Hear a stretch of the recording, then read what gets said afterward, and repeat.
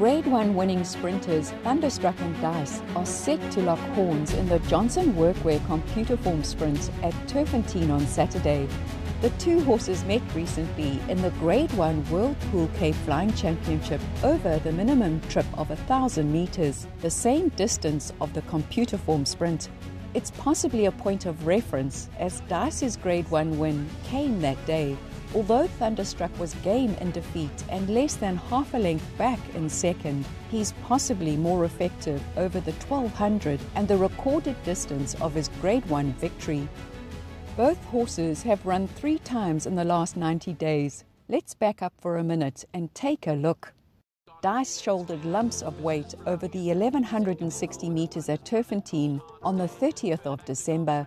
Meters to go and DYCE still being held together. Mrs. Browning is towards the outside, got 2 lengths to make up. Then came Gobsmack down towards the inside. Further back to Coldfact down the inside. 150 to go and Mrs. Browning has picked up the lead here. Mrs. Browning goes for home. Cold Hard stares in behind that. DYCE may not run a place and it's going to be Mrs. Browning beating Cold Hard stare.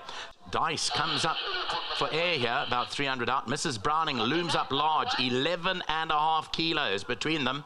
Well, DYCE had lots of work to do today with 62. He was taken up handy. I also thought, like Clyde, that he may well be dropped out. DYCE, not a place. Whilst DYCE was still on the high veld, Thunderstruck was in the Cape, having already won, before stepping out on the 6th of January to beat the now exported Isi Vungu Vungu in a non-black type. But it's Isi Vungu Vungu just in the lead. Thunderstruck gets to within a neck. Then comes Mufasa. Bereave was further back. Rio Quirari towards the inside is running a big race, but Thunderstruck put his best foot forward. And you've been Thunderstruck. Thunderstruck wins. Second goes the way of Isi Vungu Vungu. Mufasa and Bereave involved in a photo for third. Attracted by the Cape Flying Championship, DYCE raided Hollywoodbets Kenilworth. At the 300, Thunderstruck, DYCE, Sergey, Bereave throws his weight around. He's getting into the race as well. They followed by Mufasa, and then came Mr. Cobbs. Thunderstruck taken on now by DYCE. And DYCE towards the inside, move forward with authority. DYCE over Thunderstruck, and DYCE wins the Grade 1 Whirlpool Cape Flying.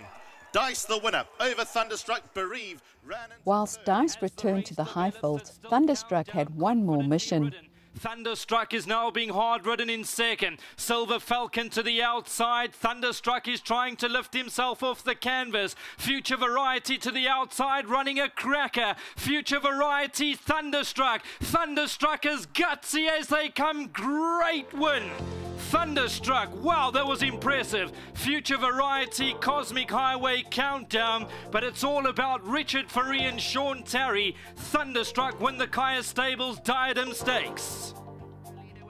DYCE reappeared in March, but feeling something amiss, Craig Zaki didn't persevere. DYCE still with 5 to go. Kiss Me Captain's down there inside. Then Black Egret and Captain Hindsight. 150 to go. It's Mover and Shaker. Rulership. The Stipes report showed that the course veterinarian found nothing obviously amiss post-race. Mover and Shaker goes on strongly. Mover and Shaker beat Pico. William Robertson came from the clouds. No sign of DYCE in the finish, and you'll see him just stopping late in the closing stages there.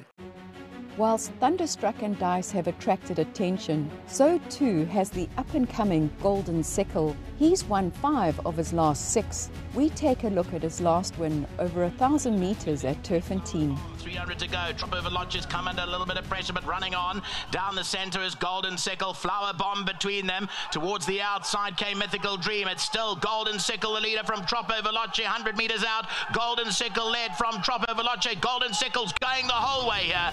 GoldCircle went on to win. Second to Trop over Lodge. Flower Bomb and Mythical Dream.